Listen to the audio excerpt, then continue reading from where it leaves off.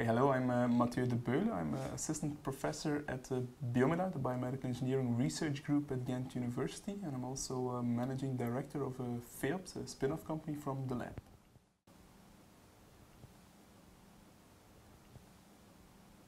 So both within Biomeda, the Biofluid Tissue and Solid Mechanics for Medical Application Research Unit, and FEOPS, our spin-off company, we strive to develop novel realistic simulation strategies for minimally invasive cardiovascular devices, and we really try to bring this simulation technology from bench, so from device development up to bed, up to clinical practice. And of course, one of the key aspects for doing this is model validation, and there our Instron equipment is of utmost importance.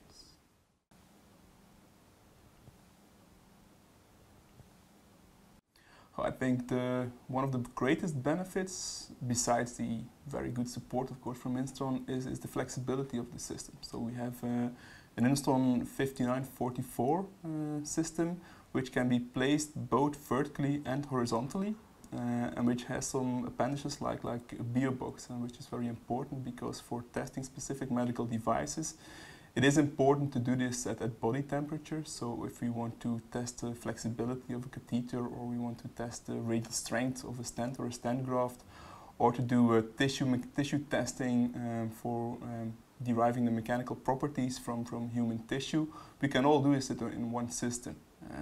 And besides that, of course, the accuracy, the reliability are of utmost importance when you start testing medical devices.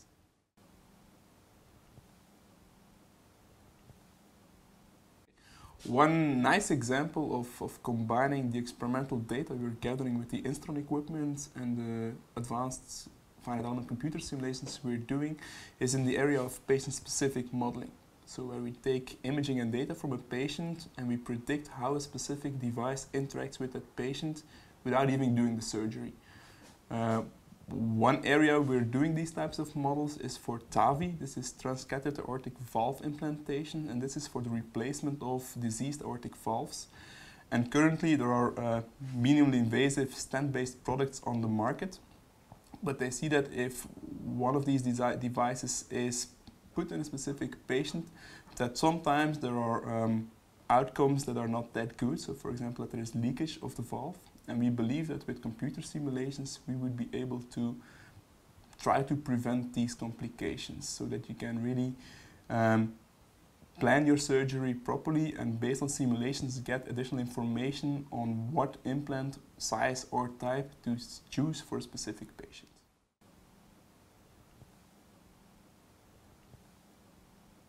I really like the approach from Instron because working in the biomedical engineering field, we do have needs for testing in vertical positions, in horizontal positions, and needs for specific accessories.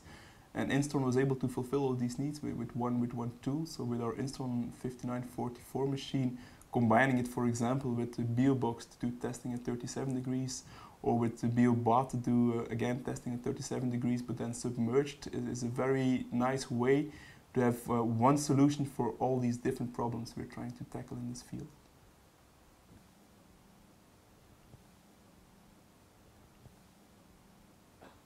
We want to become the reference simulation partner for innovative cardiovascular device companies and research centers around the world.